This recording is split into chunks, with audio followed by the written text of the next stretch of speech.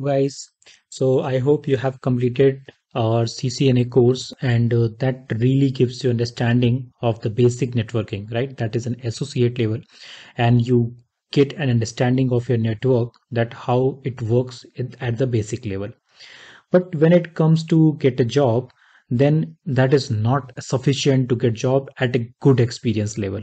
If you are having 2 to 3 years of experience, then it's fine, you go ahead with the CCNA. But if you are having more experience or you want to proceed further, then you need some other expertise, right? Either you need deep understanding in the any of the routing protocols like OSPF, BGP, or it's we can say EIGRP or DHCP. There can be n number of protocols where you need the understanding, right? But only CCNA is not sufficient. You need some other stuffs. So for that one, either you are having multiple options, right? Either you can go for the service provider, and you can increase your expertise, enhance your expertise in the MPLS. Before MPLS, you have to learn BGP, right? So you have good understanding of that MPLS, BGP, OSPF, or other protocols like EIGRP. So these are highly required whenever you are going for the ISP. So after CCNA, you are one path you can choose, that ISP. Another is that one you can go for the network security. So in network security, you can go for the firewalls. You may get expertise in any of the firewalls like Cisco ASA or Palo Alto, like Checkpoint, Fortinet. There are so many firewalls. Checkpoint, and I just said Fortinet, right? So these are the firewalls, and the currently that is highly used, that is the Palo Alto, and that's also just based on the customer requirement on what they have bought it. So but still Palo Alto is the most popular one. After that it goes to Checkpoint and the Cisco ASA, because Cisco ASA provides only on the L3 and L4 support, right? Or the packet filtering based on this layer 3 and layer 4. And if you want application layer L7, then you have to include some other devices like IPS or IDS.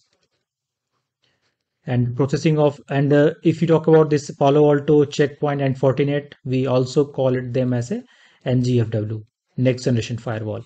So they are just give you more leverage to control the traffic. Based on that, you can allow or deny the traffic. So that's the second way. After that one, you can also go for the clouds, right? Cloud, like you can learn AWS, or you can learn GCI, Google Cloud. Okay. You can also go for Azure, that is from Microsoft. So, and one more way we can learn for the network automation, SD-WAN, that's in craze right now. That's so much popular. So a lot of things you can do. You once you achieve your CCNA, you are having a knowledge of CCNA. After that one, you can go ahead in the multiple fields, but obviously you cannot learn all of them together. And even if you learn one of them, you get a good track. And if you learn two technologies, like let's say you have learned that MPLS, BGP, OSPF, and GRP, as well as you have also learned some of the firewalls, not all, because the basic understanding is common in all of them. Just GUI or the syntax makes a difference, remaining everything is same.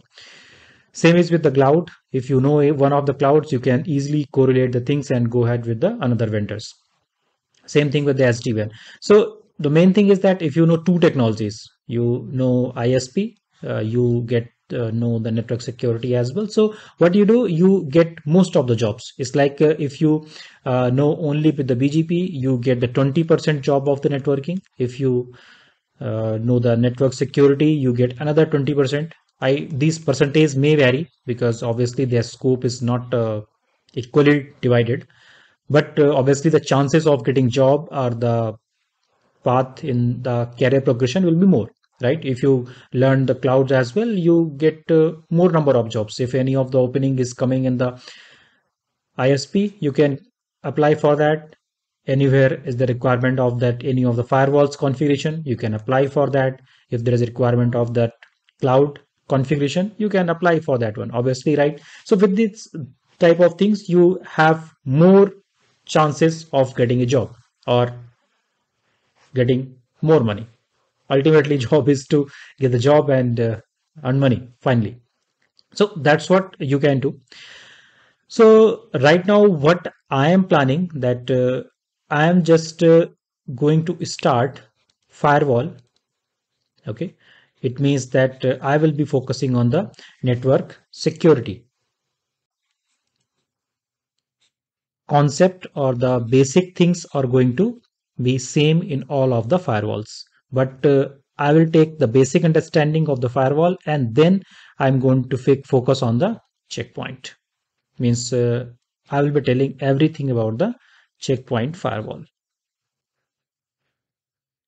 And if you are smart enough, you can easily correlate the things. If you know very well the checkpoint, you can also work on the Fortinet, and you can also work on the Palo Alto, but obviously with some understanding, right? Because if you go to the configuration of the VPN, then obviously the configuration of the VPN in the GUI will be different. But if you talk about the concept of before the configuration, that will be same as it is. There is no change in that one. Clear, guys? So what I'm going to do, I just tell you that what I'm going to cover in the checkpoint firewall. Okay. So I'm going to start checkpoint.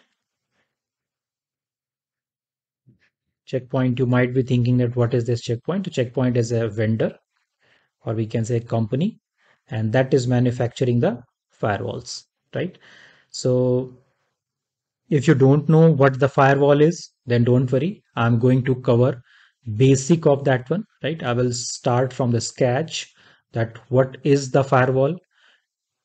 Then after that, the basic understanding, if you develop the basic idea that what it is, then I will discuss the architecture of the device. Okay, so in the architecture, what I'm going to cover, that how the packet is flowing, what are the criterias it is matching while forwarding the packet, right? It has to deny or permit the packet, that whether that some of the person requesting any of the website, then he can easily go over there or he cannot. So obviously that totally depends on the architecture, that how any of the device processes the packet. So based on that processing only, it decides that whether it will be allowed or it will not, right? After that one, I will see the policy configuration, that how different types of policies we can configure, or we can say the rules. Based on these rules only, or the policies only, the firewall makes a decision that whether it has to allow or deny the traffic, right? Once we have done that part, we will learn that if our device fail, so how can we restore the backup in the running stages, and if it is fails, when it is working very fine, how we can take the backup, and when it is fails, then how we can restore it. So we'll discuss both the things, how we'll take the backup and how we restore it.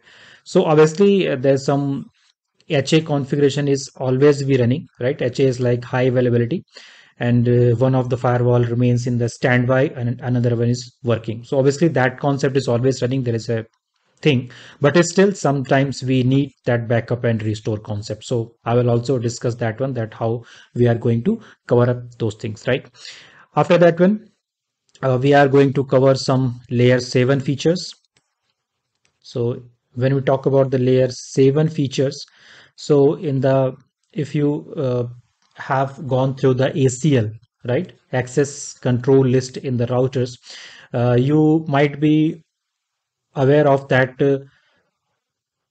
the packet can be filtered, or if we can say that it is allowed or denied based on the source and destination IP address, we can say SIP and DIP. And if you are using the extended ACL, in that case, that is also a feature of port numbers, that we can allow the traffic based on the port numbers as well. But we don't have any control over the URL, right? If you want to block only facebook.com, then you cannot do it via ACL. For that one, because facebook.com or the URL, whatever you are putting, that is a layer 7 feature. So that we are going to cover in this checkpoint. We also have a concept of like NGFW. That's what I have just described before some time. We call it as a next generation firewall. It means that this firewall is having control from layer 1 to layer 7. All the type of things we can control it based on everything. So don't worry, we are going to cover everything in detail. So after that one, we will also cover up the things like app ID. We call it as an application ID.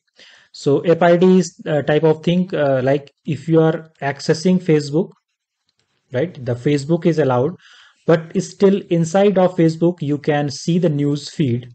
You can chat with the person you want to chat, but same time you cannot play games, right? So games will be blocked.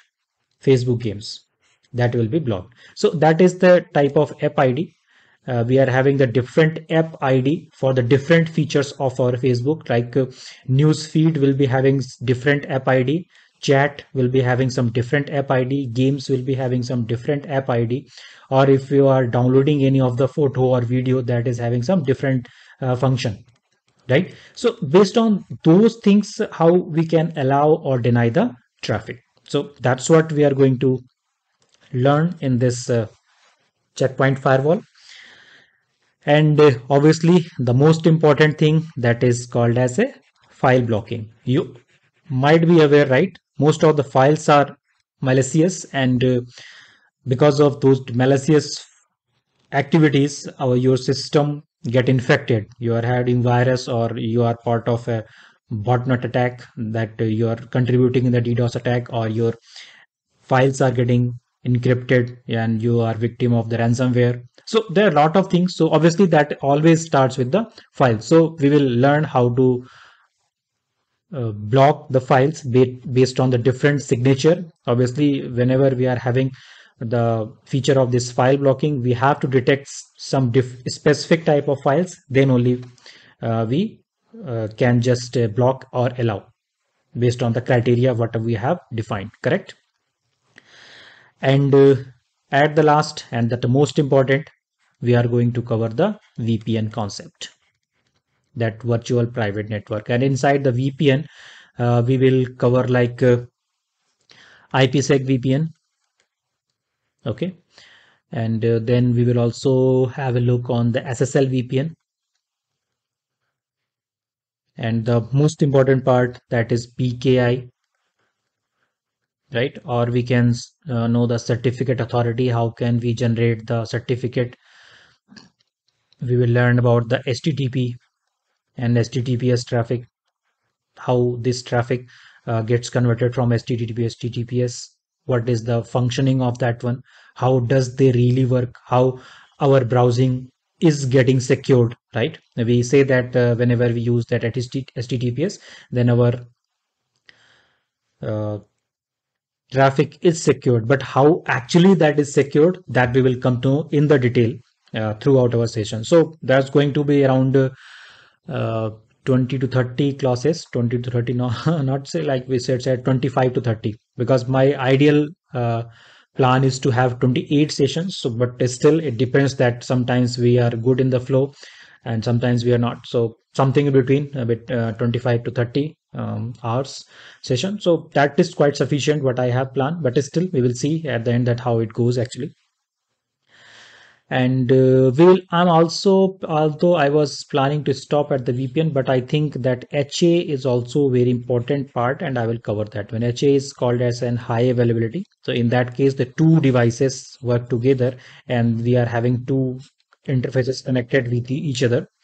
And then they just share the connections between each other, and if any of the device goes down, then the traffic is being shifted to another firewall, right? So our users are not facing an issue with that thing that our hardware in between goes down. So it's like a redundancy type of things, that one of the firewall can be in standby and another one can be working. So we can say that active passive or active active configuration. That's also depends on the requirement. Whatever the enterprise has suggested, that's what we are going to cover it on it. Okay. So that's quite good, I think, for this and introduction. And if you have any questions that how we are going to cover, and if you have any suggestions that what else I should cover in that firewalls or in the network security, you can suggest or write in the comment section or directly reach to me. You have multiple options to reach me, right? So meanwhile, that's enough for that introduction session. And let's see you in the next session. And I will start with the basic things that what is a firewall, and then we will slowly focus just on the checkpoint, because the it is totally based on the GUI, right?